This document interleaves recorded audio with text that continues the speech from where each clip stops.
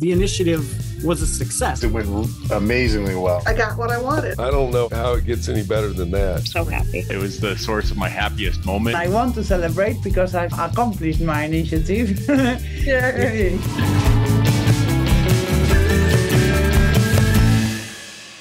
This is Gene Maroney of Thinking Directions. 3 times a year, we run a program called Launch, a group coaching program to help you achieve a major goal in 8 weeks. At the end of the 8 weeks, we have a celebration call. And here are some snippets of what that sounds like. June, would you like to celebrate? A few weeks ago, you had said sometimes you really do have to fight for your values. This launch, I really learned what that meant. And it wasn't fighting in the sense of a struggle. It was getting clear about what I really wanted and having that level of clarity and love for what I want. Yeah. It's like the most peaceful thing in the world. It's yourself, right? You're clear on yourself. Yeah.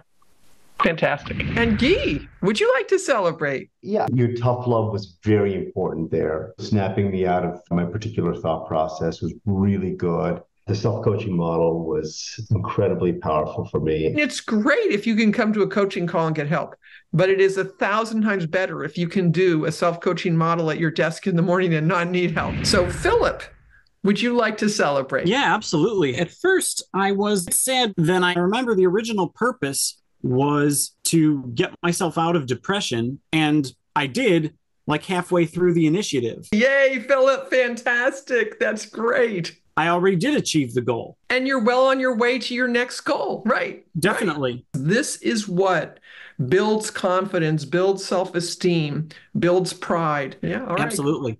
Terrific. All right, thanks for sharing that. So Susanna, would you like to celebrate? What I learned is the importance of the initiative page, the importance of identifying closure. Yeah. You really need to turn that big goal into an objective, into a key result, into a task. And so congratulations on that. That's really important. Amy, would you like to celebrate? Yeah. I couldn't start any new things. But now that I have this system where I know it's going to pop up when it needs to, I started reading books to my kids out loud in the last couple of weeks. I felt like I couldn't do that for so long because if I did that, I was going to forget to do the other thing. It's great. You really have a trusted system and it frees you to be selfish. That's what I mean. That is fantastic. That is actually fantastic news. Who would like to go next? Carl.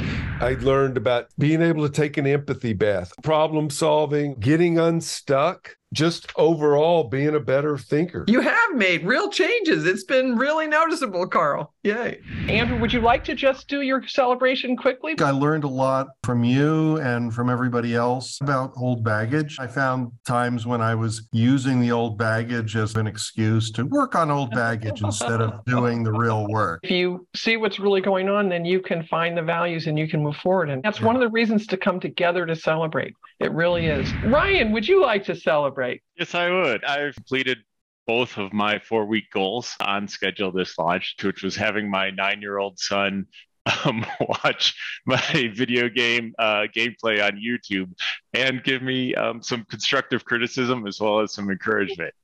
So it was fantastic. Yeah. That's great. That's really exciting.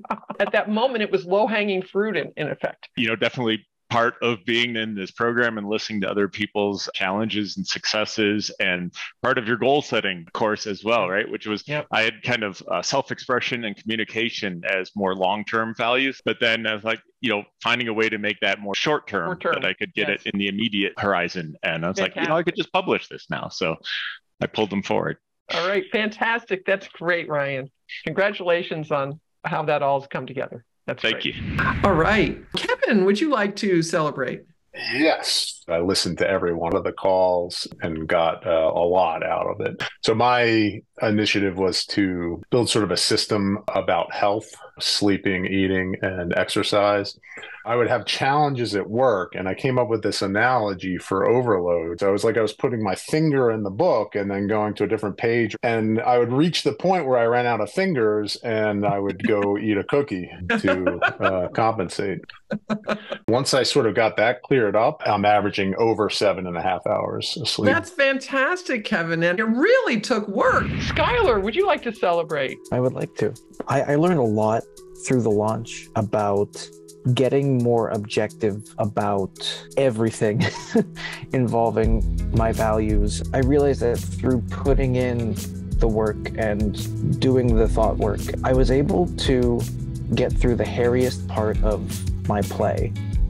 And after I'd done that, I had this like surge of like enthusiasm for it, to the point where I actually printed the whole thing out and I sent it out to a local theater. They're gonna get back to me this year. Wow, that's so exciting.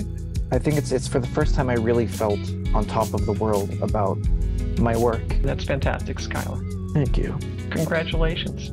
Rational selfishness, so that you can have that kind of joy in your life from your work, that's fantastic. Amit, would you like to celebrate? Sure. Last week, all the work on being more emotionally aware brought together in one moment. I got stuck in traffic, and instead of getting annoyed, I put some symphony that I like, and I enjoyed it in a way that I haven't enjoyed music like for ages. That's fantastic. This is, when you invest in rationally selfish values, it's all to the good. And this is what we're hearing several people saying. Basically, it sets up a virtuous cycle that means that you get payoffs in places you weren't expecting. And I'm really, really glad to hear that, Amit. Maybe you'd like to join the next launch. We run 3 during the year. 1 starts at New Year's, usually New Year's Day. 1 starts in the spring, usually mid-April.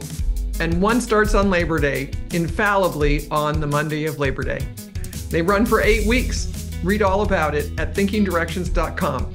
I hope to see you in our next launch.